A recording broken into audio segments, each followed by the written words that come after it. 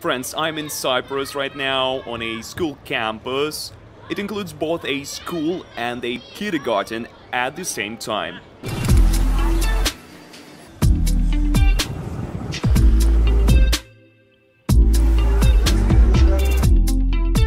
They call all children students, that is, children from 4 years of age are also students. It's not like ours, you entered university and became a student. Here from the age of 4 you're already a student.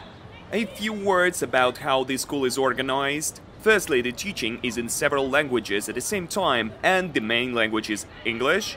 Secondly, I'm in the center of the school, and here the teaching is divided into different buildings, which is very cool. Some people can study in one building, while others in another. There is constant shifting, there is always some kind of movement. A separate building is a cafeteria. This is the amphitheater, and this amphitheater is the largest in the district.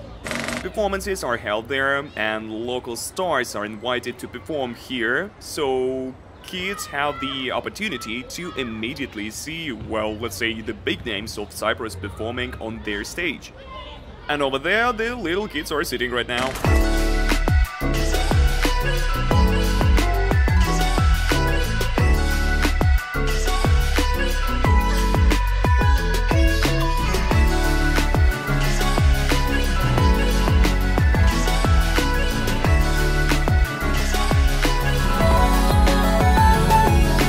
Let me show you how the local students live. In our language, it would be more correct to call them school children. This is the boarding house. This is what the entrance looks like. Very cool. Completely new build a year ago. You walk right out the door, and there are bicycle paths, which is very awesome for kids.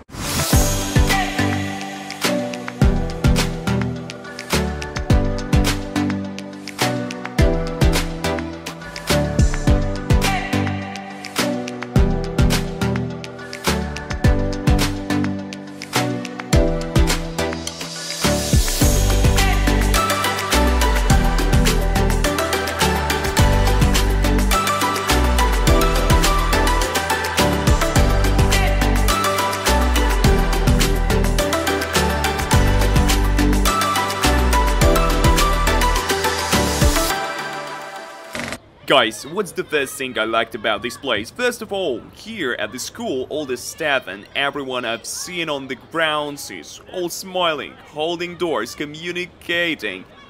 That speaks of what? It speaks first and foremost about the fact that at the very least there is elements of respect. It creates a certain atmosphere in the school, a cool and friendly one. The school has 140 staff members, many of whom have studied abroad themselves. The level of education here is very high.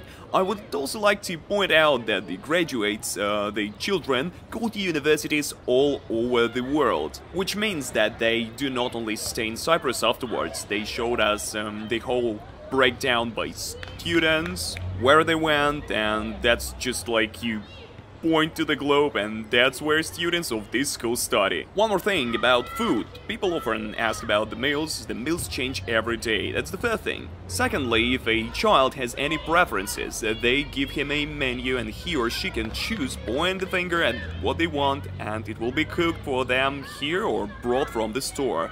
And also at school there are integration programs, that is, for example, if you want to try the system, how to study in another country, how a child will feel, you can send your child here for at least a week. This whole program starts at the age of 12 for children. Go for it, your child can give it a try, and then you can send your child here for real studying. Share your opinion on this school in the comments below. Hit the like button, subscribe to our channel, and wait for new videos to travel the world with Smapse English.